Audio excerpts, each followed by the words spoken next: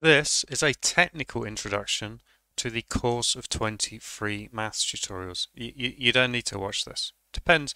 If you've got quite an academic learning style, I'd listen to this. If you're a teacher and you're using my materials to support your students, definitely watch this. I would say definitely. Well, again, it depends. Anyway, I'm just going to crack on. What topics are covered? This is based on my personal experience of teaching, well, hundreds of people maths on a kind of one-to-one basis. The idea is I'm picking out key core skills which I see most often done badly and which I see most often have the highest impact on maths skills in general. So I'm covering basic sums, which is amazing how many people get those wrong. And then so I see the skill of doing the same to both sides, where you have something like 5 plus 2 equals 7. Oh, look, well, what does that equal sign mean? It means that the left-hand side is equal to the right-hand side. And a core fundamental basis of maths is that you can do the same to both sides of an equal sign. And I find that if this is really deeply understood by a student, suddenly the rest of maths is a lot easier. Indices, obviously, this is just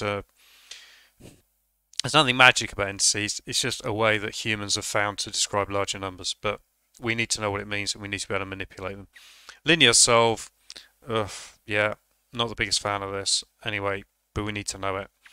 And it has kind of core skills built into it, like same to both sides. It's kind of a way of teaching same to both sides, in my opinion. I wish it wasn't called linear solve. Anyway, I don't get to decide what the topics in maths are called. Graphs.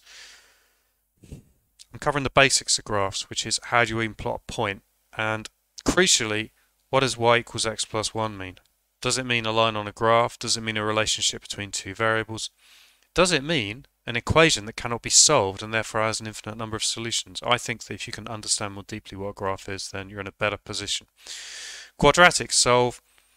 To me, the solving of a quadratic equation is basically based on a trick. And mathematicians at advanced levels use the occasional trick. It's just a thing. It's like, oh, well, we've designed all these equations. We can use tricks to make stuff happen in maths. Solving quadratic equations is one of those situations. By inspection solve, to me, this is a very, very important core skill. How many times have teachers said to students, you're not allowed to guess? And then the student says, but wait a sec, earlier on you guessed. It's like, no, I didn't really guess. This is a clear explanation of saying what is a guess and what isn't a guess. You are not allowed to guess in maths. Well, it depends. You kind of can, can't you? Because with modern iterative techniques. But anyway, ignoring that, just analytical maths like this. If you can solve things by inspection, you potentially save a lot of time. You open up a lot of very complex problems. And I've found that by teaching by inspection, my students are then able to do more advanced question types without even knowing the standard approach because they're so open to the idea of doing by inspection. Let's keep on with this. I don't want to spend hours on this introductory video, but hopefully this is interesting. Fractions, yeah, well, fractions are obviously really important. They're a way of representing a number on the number line. Simultaneous equations. By the way, just as a reminder, yep. So this 3 plus means that from lesson 3 onwards, we're going to be covering simultaneous equations. To me, simultaneous equations are very, very important. They're core to the idea of how you solve problems in maths because you turn the logic behind the problem into a number of equations which you can then solve simultaneously. And anyway, I mean, my experience is that once you hit something like A level, which is a name for an exam type in Britain, then simultaneous equations are just so important to things like mechanics and statistics. Surds are surds. We got to learn them. I don't know how I feel about surds. I must be honest. Having done a lot of higher level maths, I'd love to hear in the comments if you've got an opinion on this, but I'm not sure how useful they are. But I can see that you need to understand them, which I realise is a massive contradiction. Anyway, we'll be covering those. Make it look the same. Solve. I have a number of different. If you read my ebook, which by the way is free, also available as a paperback book, but you'd have to pay for that. I go into a few different approaches to solving equations. And I've only picked out, you'll notice I've only picked out two special ones here in this series of 23 maths lessons, which is by inspection and make it look the same. I think maybe they're both the two most important special skills that I teach to my kind of basic skills students. And I think that make it look the same is very mixed in with by inspection, because suppose you look at an equation, you go, well, I can't solve that straight away. And you say, oh, well, it's a quadratic. Oh, it's a quadratic. I'll just do quadratic solve. Then you say, no, it's not that either. I don't know what to do. It's like, well, then make it look the same, because then you might find a route to solving it. So it's basically a way of saying, here's a generic thing you can do with any equation to start messing around with it, to start finding the solution. Anyway, that's why it's in here. Functions. I think functions are very important. I cover them from lesson 9 onwards in this series of 20 lessons. You'll see I use quite a novel approach, which hopefully you will find useful. And the idea of simplifying, we're already going to have been simplifying before lesson 9, but we're doing it kind of overtly as an actual thing on its own. So, yeah. Notice there doesn't appear to be anything new from lesson 10 onwards. That's because all we're doing is building on the topics we've introduced up to lesson 9, which I did on purpose with this series of 20 lessons, because I spent quite a long time designing this. Teaching techniques. I just want to briefly mention this.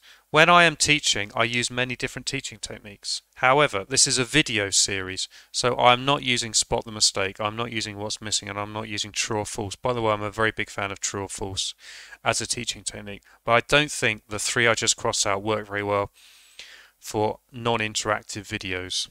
I say non-interactive, I mean that you don't have like choices to make, you have to follow the questions in a certain order. And anyway, so yeah, so that's why I'm using unusual questions and spaced repetitions as the primary ways of teaching within this set of 23 lessons. Anyway, topics not included. What topics are not included? Logs, quadratics and minus signs, geometry, some graphs, probability and statistics, calculus. I'm just going to pause there for a moment. By the way, all of these are included in my free maths book. Oh, he's plugging his maths book. It's free, so you know, go and check it out if you want. And finally, something which I'm a big fan of is I have what I call a 5-step approach to solving any equation. I reluctantly didn't include it in this series of 20 lessons because to me the 5-step approach in solving an equation is something that I tend to introduce to my students once I can see they're getting on top of the basics. And this set of 20 is basically just 20 lessons is basically a primer in the basics of maths, the foundational skills which can then be built on. Something very, oh yeah, right. Well, I've already talked about this in the early introduction. Oh, have I? I can't remember. Anyway, this will get mentioned in every video. Some questions are not possible.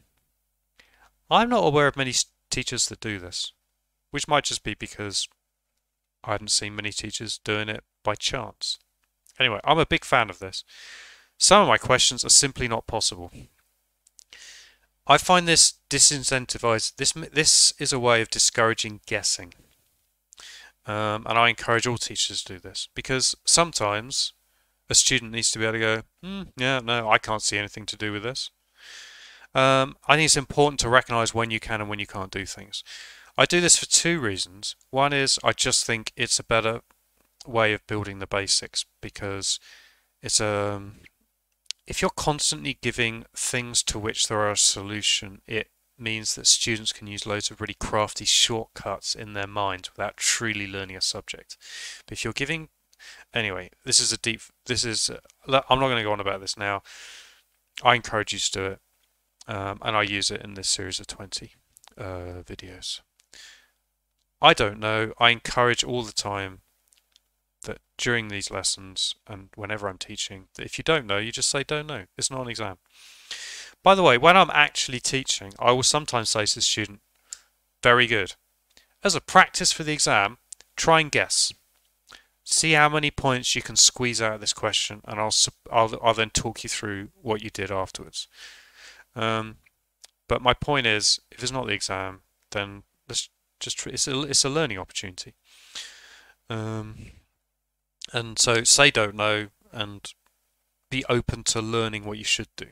And that way, it's one of these things where there's this principle in learning where if you keep repeating something wrongly, you're giving your brain a muscle memory to do the wrong thing. So if you just say, I don't know, then you're not training bad muscle memory, and you then see the answer, and then that you absorb the correct muscle memory. Final thought, I'm going to do this, I'm going to circle this in red because it's so important. I mentioned it in the other shorter introduction. Please only do one lesson a day.